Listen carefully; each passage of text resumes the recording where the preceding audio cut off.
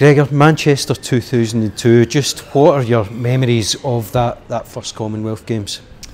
They're mixed memories for me. I enjoyed it because it was as close as a home meet for me. Yeah, mixed in terms of I thought that could be my first major medal, and then my first major gold, and then to come up just short was a tough thing for me to take. And then reading headlines that said Tait fails in the media was a little bit of a tough thing to take. But I still was a Commonwealth silver medalist, and that was something that I shouldn't have felt the way I did. But that was obviously something that drove me on for at least 4 more years after that.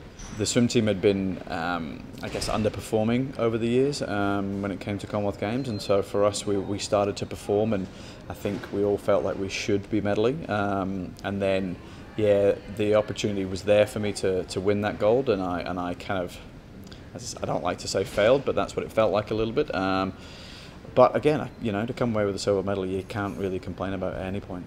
I remember I was in lane 5, which is one of the quicker lanes, and I remember I was beating the guy in lane 4 and I was beating the guy in lane 6. So I thought I was winning, and then obviously to come in and wonder why somebody else was cheering and I was, and then I look up and I see a second next to me. I realise that the guy in lane 2, who was on the other side of the pool, had beaten me. So it was in swimming, yes, sometimes you can't see. I got a vibe that I thought I was doing well, and obviously I learnt after that not to look at the vibes that I was giving myself.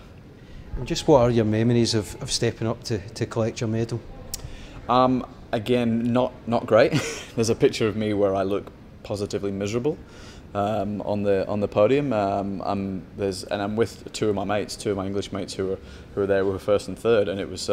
But yeah, there is a picture of me, and I don't particularly look too happy to be there. So it was a learning curve for me. I'm taking that.